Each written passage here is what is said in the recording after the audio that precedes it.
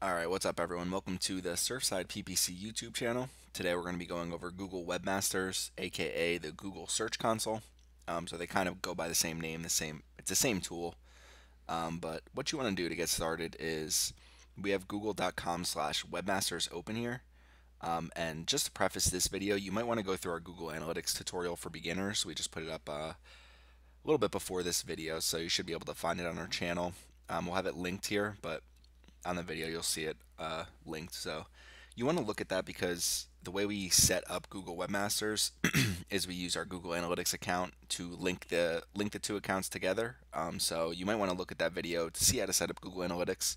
I'm going to play a quick video now on how to set up your Google Webmasters.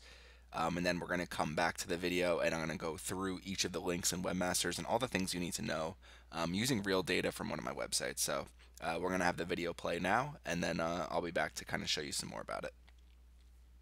And in here, and now it's going to give you a welcome to Search Console, and we're going to do the same thing we just kind of did. So http www.farmhousegoals.com.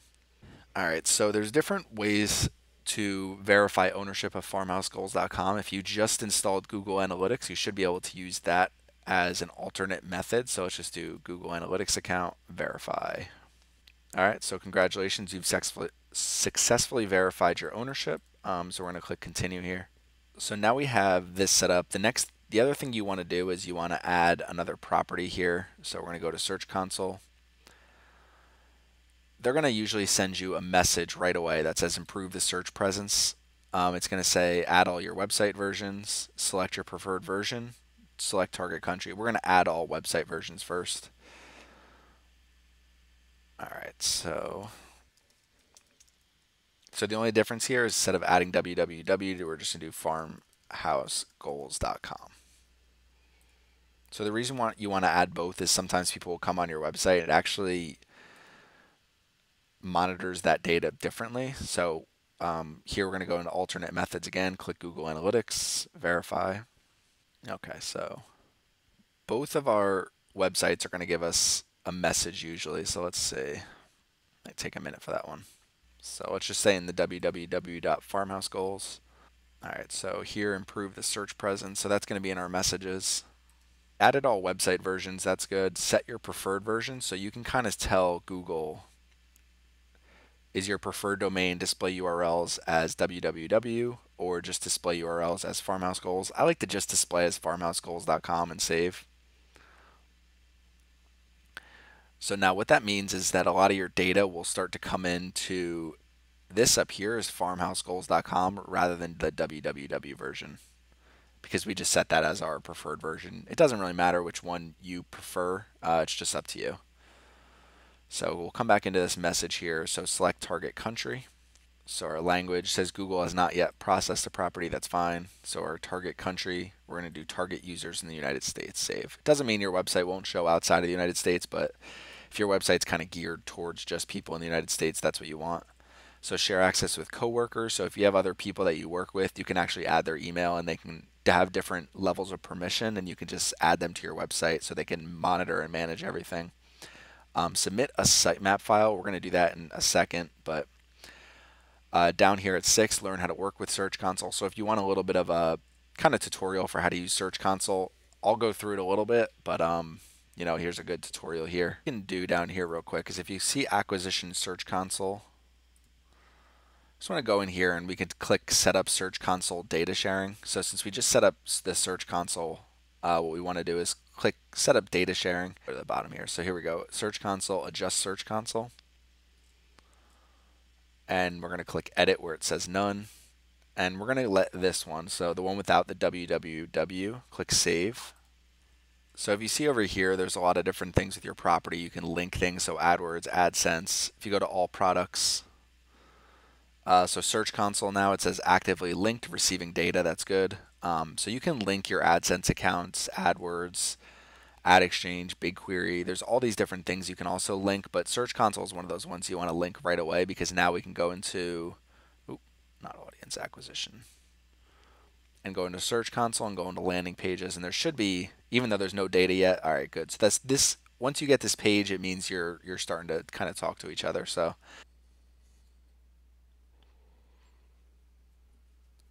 Okay, so that's kind of an introduction about how to get started with Search Console and how to link your account using Google Analytics. So what we're going to do now is we're going to come sign into Google Webmasters and we're going to go into one of our properties. So you should have it set up now. You're going to start collecting data. If you are already getting some data from the Google search engine, if you're already getting some traffic, you should have data come in fairly quickly.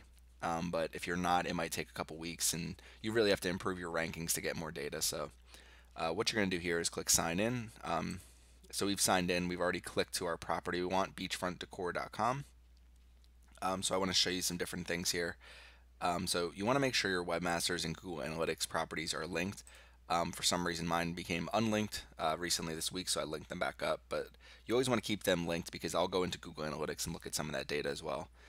They have some overall things here: your site maps, your crawl error, your search analytics. So what I want to do is come down here to the left and show you some different things that you're going to use frequently when you're on the Google Search Console. Up here top right, the only thing I'm here for the most part is with Google Analytics property to make sure it's set up properly, and then users and property owners. If you have other advertisers you work with, if you hire out advertising agencies, or if you have a couple different people that are working, you can add them here. You can add different types of like user levels from like admin to just someone who can just see the data. So just that's something that I use every now and then when I'm giving people access to some of my data or if I'm hiring somebody. So let's come down here. The first thing is messages. So messages is going to tell you everything that basically everything that you need to know about your Google Search Console account. You'll get any notifications in here that are very important. If your site's been hacked, you'll get something in here. When you first start with your Google Search Console, you'll get an opening message that you kind of want to go through and look at everything there. So messages, just somewhere to kind of look every now and then. I like to look. I probably sign in almost every day to Webmasters, maybe every other day. And the messages are good because sometimes they'll tell you things that'll help you know how to make changes to your account. So the first thing we want to do is come over here to search appearance. So we want to click on structured data. So structured data is a way to tell search engines more about your website. So think about if you own a recipe website and you have a recipe on your website, you have a picture, you're able to tell Google some different things like, okay, this part of our website is the recipe. This part of our website is the rating, the average rating on the recipe. This part of the website is the image. This is going to be our featured image. So it's a way for Google to kind of see your data better, structured data. And when you have a WordPress website and you have the Yoast plugin installed, you can turn on structured data. So that's kind of how I do it. I have the Yoast plugin installed, so I have structured data turned on. So a lot of it's automatic, and you just want to make sure that whatever your website is, that you're using the proper structured data because it helps with Google to show like cards and to show rich snippets in the Google search results. So if you go to Google right now and search different recipes, you'll start seeing some of those things come up from popular websites like Food Network and All Recipes. So structured data is a way to tell Google different things that are on your website and helps them process your data better and helps them serve your website better to people. So very important thing with structured data. For this particular website, it's not too too in depth because I don't really have recipes. I don't have things like that. It's more just like content based. So when someone's searching for certain keywords, you can look at structured data and make sure you can have this optimized. I like to use the Yoast SEO plugin. So it'll show all your items with structured data here as you go. I have it went down recently because I kind of just messed around with my plugin. So this is kind of good to show you. But you can see some of your errors. So if you have errors here, you can try to fix them. Usually the errors aren't terrible, but you can see some of the different markups for structured data. So there's microformats.org, schema.org. If you're not sure how to use structured data, and trust me, I'm not a professional at it, there's a lot of plugins through WordPress. There's a lot of different things, automated solutions you can do, and that's the best way to do it now because it'll take too much time to try to do it manually. So structured data is good, and the next thing we're going to go to is rich cards. So rich cards, again, is they work with structured data. So you're looking at rich card structured data on your website. So you can see it's really good about events, products, or opportunities. So my website personally, my products are affiliate products, so I don't use rich cards, otherwise I would. If you have an e-commerce website with affiliate or with real products that you're selling, you want to use rich cards for sure.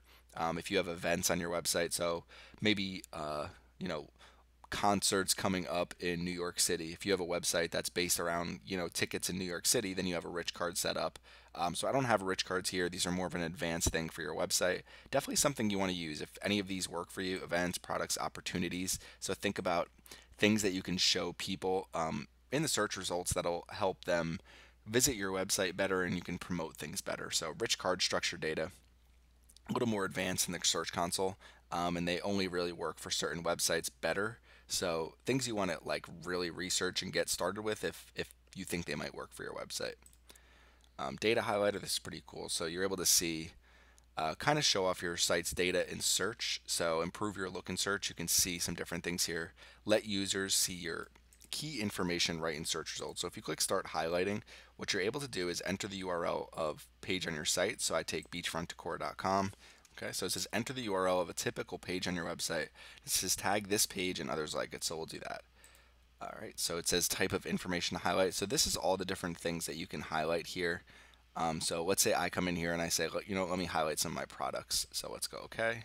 Okay, so here's what you're gonna see. And maybe what this would work better for is an actual product page, but what you can do is come down here and maybe I see, hey, here's a product here. So I could start tagging some of these things. So you come in, so you tag that as name. So I take this, tag that as image, take this, tag that as pricing. So if you start doing this with more of your pages, you can have your data highlighter so that in Google search results, let me just click done. Okay, so you're able to show different things about your site's data in search, like structured data, event listings, review ratings. So it's something good to use, and it's something that you can show with some of your product pages. You can start doing it, and then Google is able to show some more things in the search results. This is something I actually want to set up on my website, so I want to do a follow-up tutorial to show some of these advanced things with highlighting pages, because it's a pretty cool way to improve your overall search results and your search traffic. So if we come down here to HTML improvements, they'll be able to show certain things like I have duplicate title tags here, duplicate meta descriptions. So my meta descriptions are usually pretty good here. If they find things that, things aren't indexable with certain content, they'll show you here. So this is good for finding duplicates. So I would come in here, click duplicate meta descriptions. It has a couple different pages. It looks like that there's the same meta description here. So it's probably just the way the content was set up. So I can improve these like right now and go into them, adjust them, and then you come back to HTML improvements. So I want to make sure there's no errors here. So next thing is accelerated mobile pages. So I recently, probably about a month ago, I really dug into accelerated mobile pages. And I'm starting to have more content with accelerated mobile pages added to it. So there's an accelerated mobile pages plugin through WordPress. You just want to download that. For every page, you can create a accelerated mobile page version of it, so it's a little bit bare bones. You have the same content, but some of the images might be smaller. They might not load completely. So different things like that. You're able to see some of your accelerated mobile pages with critical issues. So if I go invalid CSS sheet, I can come into here and see like why are some of these errors happening. So some of these errors have happened recently. You can see it's higher up here, but usually what I do is if I see these errors, I come in here and I make sure that the content is matching with each other, and I make sure everything's done correctly. So sometimes when there's an update in the plugin or different things like that, you have some issues here. So 101 index pages, I have 6 pages with critical issues. You definitely want to go in there, and I need to fix some of these things. So for me already, just going through search appearance, I already see like I need to start using data highlighter better. Rich cards and structured, I have structured data set up, but rich cards, I don't know if it's going to work for my website. I can see with maybe some products if that's going to work. Come into HTML improvements, I can see some of these duplicate meta descriptions and title tags. So I need to fix these now, and then accelerated mobile pages. I have 6 pages with critical issues, and then I know I have more than 101 pages that can be indexed, so I know I just need to keep indexing these. So search appearance, it's important because the better your search appears in search results, the higher the click-through rate you get in the Google search results, the more traffic you're going to get, the more they're going to show your website. At the end of the day, and this is my guiding principle with Google, Google wants to serve the website that's the most relevant for the user, where they're going to spend the most time, they're going to go through the most pages, and they might revisit again, and it's going to be useful. And if your website doesn't have those categories and those characteristics, then you're going to struggle with your website. So Beachfront Decor, it's a good website for people who are looking for beach home decor, beach home furniture, different things like that. But I know if there's other competitors that have better pages than me and things like that, Google's going to serve them up in search results as they should because they're better than my website. So your job is to make sure that everything from the appearance to the content to everything makes people stay on your website longer. Next, search traffic. This is probably the best part of the whole entire search console. So we come in here to search analytics. And what you're going to see is you can filter by date. So Google had an update recently here, so our website took a little bit of a hit, and it's good to see that for you because you're going to have these hits every now and then. So if you're ever working with clients, things like that, and something goes up or down drastically, you always kind of want to wait it out a couple weeks and see how things are. Just make sure your website's still, indexed in Google properly, all things like that. Sometimes when you start seeing drop-offs like this, you might have a security issue. So that's why I also like to track these things, but it just was a Google update. So you see it go down a little bit. You can see our daily clicks kind of staying pretty low, and then they're almost doubled now from where they were about a week ago. So you can adjust dates here. So you can compare date ranges and see how many clicks you have, different things like that. We're just going to keep it as last 28 days. It's a good time frame here. And let's go through all the different things you can see. So you can see clicks, total clicks, and what the search queries are here. So these are our total top clicked search queries right now based on the content on our website. If we come to impressions, so we can see, Beachfront Decor is our brand name, so we have a lot of clicks, not a ton of impressions, but a decent amount, about 99 in the last 28 days. If we click on impressions, these are our top keywords in terms of impressions, so mermaid bedding, nautical chandelier. So we have different content on our website, and these all match to certain pages. So if we want to come up here and say, okay, what pages are getting the most impressions, take out search queries and let's look at what pages. So our homepage, number one, most clicks, looks like probably the most impressions too right now. Our mermaid bedding and comforter sets, in particular, our accelerated mobile pages page here is doing very well in the search results. Nautical bedding sets, beach chandeliers. So this is why you want to have accelerated mobile pages set up because you can see we're doing pretty well with some of our pages here. Beach tapestries, accelerated mobile pages, beach chandeliers.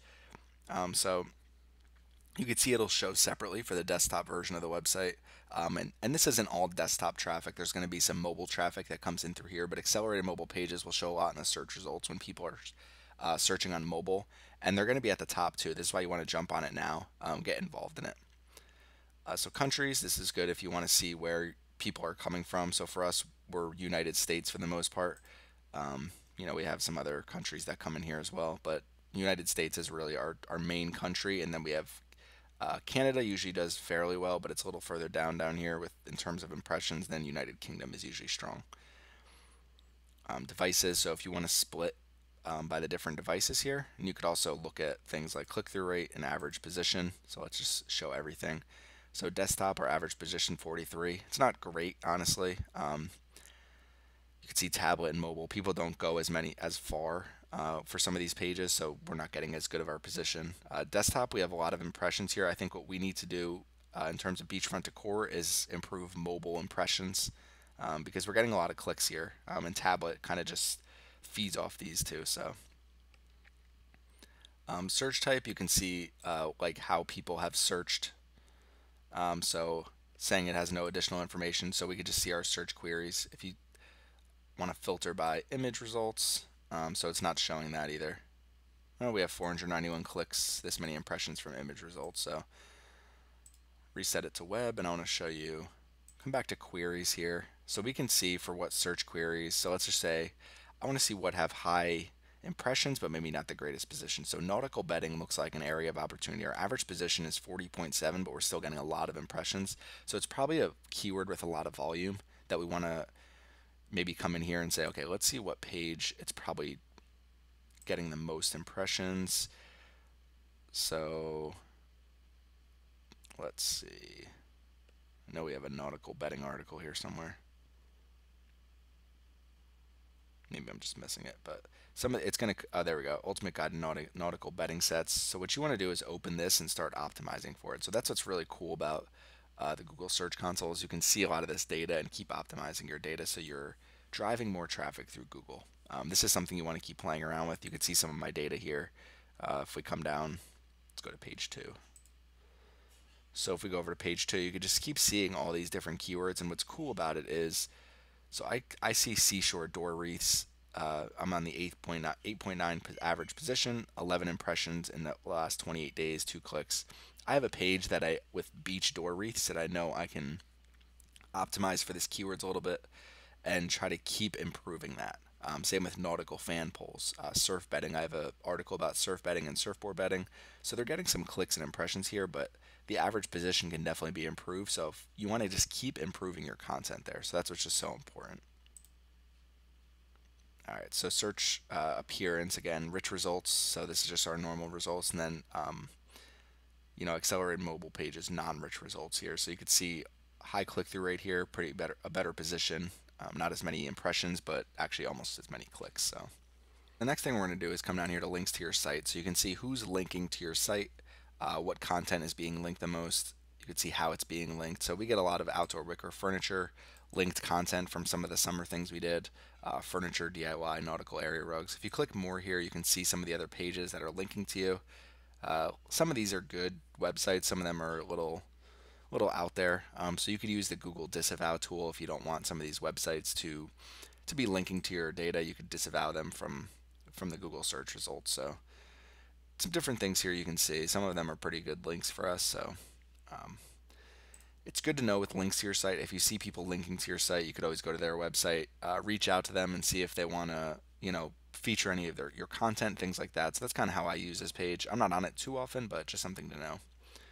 Internal links will show which of your pages will have the most internal links.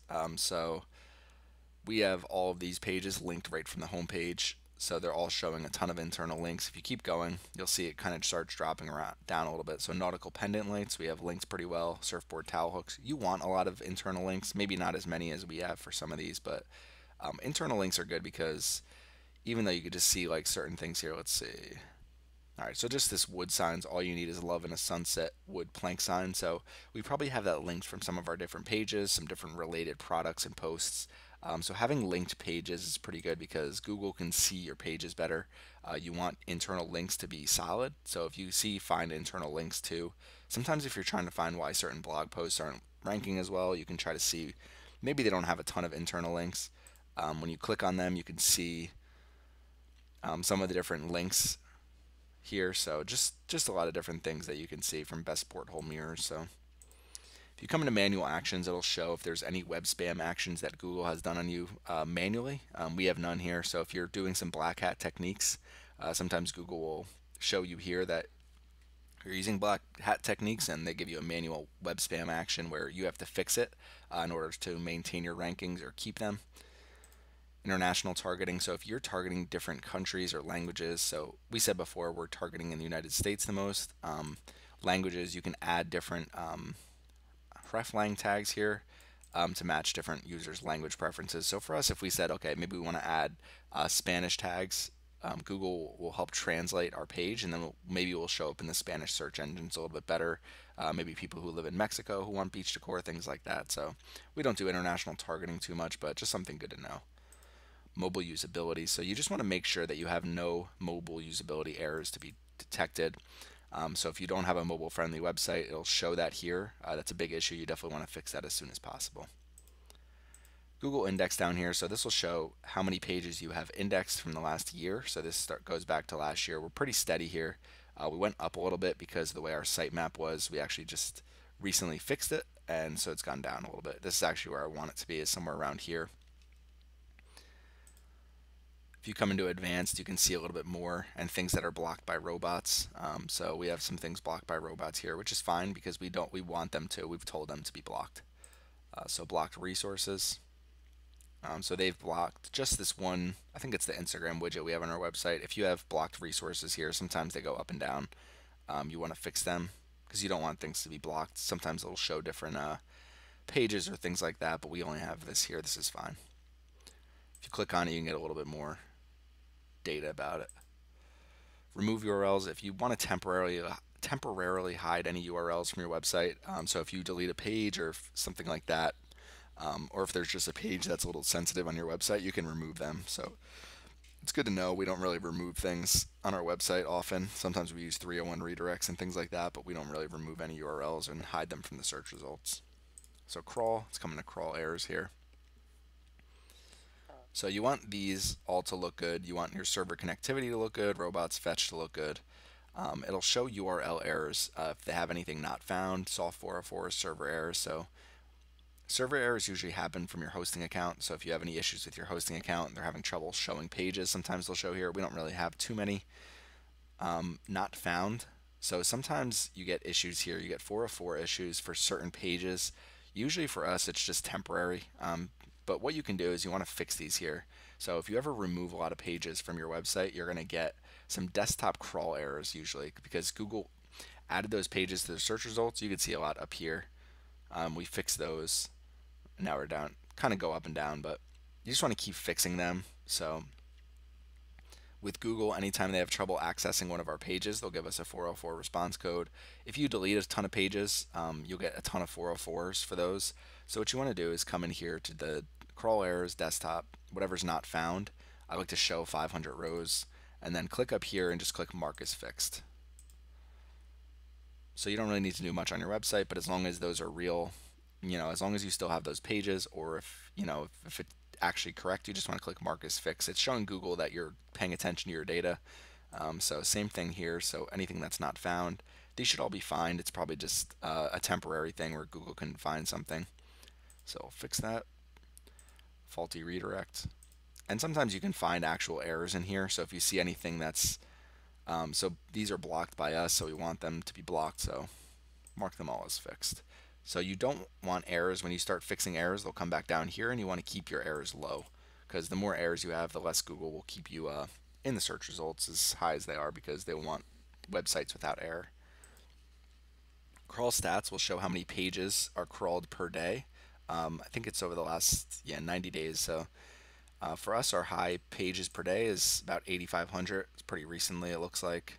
So I like to have, usually when these are higher, so pages crawled, kilobytes downloaded, time spent, usually when these are higher, we are getting more traffic to our website. So it's kind of, sometimes when they go low, we see things kind of go down, and then when it goes up, we see some more traffic. So I like to try to keep my pages crawled high. I'm not sure exactly how they do this because we don't adjust things like crazy every day. I think it's just a matter of how much the Googlebot visits you. I think the more that you're updating your website, because we've done tons of updates recently, the more you're updating it, I think they crawl more pages and download more kilobytes, which is good for you because they just keep putting more of your data in their search results and improve your search results ranking. So fetch as Google, what you can do is take our website desktop and go fetch and render. So you can see how Google renders pages from your website. So we have a couple here that we've done. If we go to mobile smartphone, you click over here. So it says Googlebot mobile smartphone. It has your HTTP response. Sometimes it'll have a screenshot. So fetch as Google, usually I do this every so often. So you have desktop partial. If you do request indexing, it'll crawl this URL and direct link. So you can kind of just tell Google, hey, I updated my website. So sometimes that's good to do. But it's really up to you how you want to do this. So if we click on it, so we have a partial render as Google, and it'll show this is how Googlebot saw the page, this is how a visitor is seeing the page. So that's fine.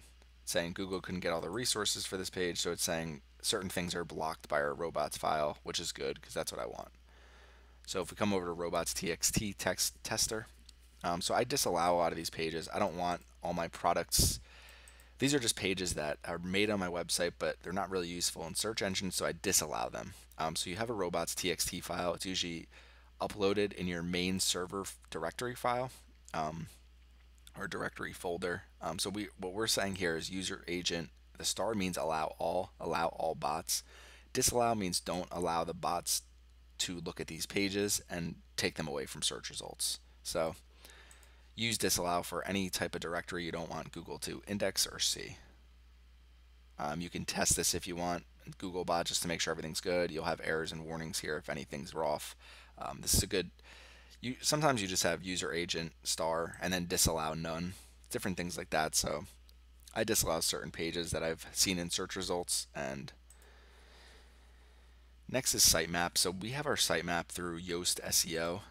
We've recently kind of updated it, so it's a little bit lower here. So I need to kind of go back there and make sure everything's good. But what it what we're telling Google is every update we have to our website. So when you have your sitemap index file here, we can see this is built by Yoast. So they have some different sitemaps all in here too that have updated fairly recently or been last modified. So sitemaps tell Google what to index. If you have any errors, then they'll tell you here. So some different errors here. They have errors in each of my sitemap files. So this is something where I probably have an issue with this sitemap here. So let's come into product sitemap 1. It's saying unsupported file format. So it looks like it's a .xml file is supported, but we can kind of troubleshoot this right on the video. That's going slow. But sitemaps are good. You're telling Google. You could use the Yoast SEO plugin. There's Google sitemaps for WordPress. You could also just set them up on a bare bones website wherever you're using. And what you want to do is come in here and go to Add Test Sitemap. You should have a page that your sitemap is on, and then just click Submit, and it'll start adding a lot of your pages to the search results. So I got to come in here. It looks like I got some errors in my sitemap. So URL parameters are used for really more of an advanced feature. So you can see use only if you're sure how parameters work. So parameters will tell Google certain things so they know which pages to show, or they'll help track additional data from certain clicks to pages. So for example, let's have beachfrontdecor.com slash product ID equals 1234. That tells Google, okay, when whatever product ID there is matched with the product ID on my website, and pull up the correct product ID. So it's good for people who use product IDs, and then for URL parameters, it'll automatically redirect to the correct page. You could also use URL parameters to track your URLs. So if you want to track certain clicks, so maybe someone clicks on a URL in your menu, you can say this click came from someone who was on our homepage, clicked our menu. So URL parameters definitely more advanced, something you kind of need to know how to work with. I could do a whole video tutorial on URL parameters because they're pretty advanced feature here. I don't really use them for much of my websites at all. I've only used them a couple times in the past. They're definitely something you need to know how to use. So security issues, if you have any issues here, they'll show you any security issues. They have resources for hack sites, cross-site malware. So if you have any issues, it'll come up here. Web tools, they have some pretty cool web tools here. So once you click web tools, it brings you to a new page. You can look up your ad experience report if you're running a lot of ads. You could look up some of their testing tools. So again, let's look up structured data testing tool. Go to beachfrontdecor.com, and it'll help show whether or not your structured data is implemented properly. Okay, so it'll show here, and it'll say, some different things. So it has URL beachfrontdecor.com, and then it has a couple different things in here. It has our logo. So this is all just structured data. It's telling Google all sorts of different things about our website. So the name of our website here. So here's our URL template. So just some different things here that you're telling Google. You want structured data on your website because it just gives Google a better way to index your website. So that's our Google Search Console, aka Google Webmasters Beginners Tutorial. Good way to kind of go through and see different things in the search results, how your website's doing, and where to improve so you can optimize your website and improve your search engine rankings, improve your search engine traffic. So thanks for joining us today. If you have any questions, make sure you leave them in the comments, and don't forget to subscribe.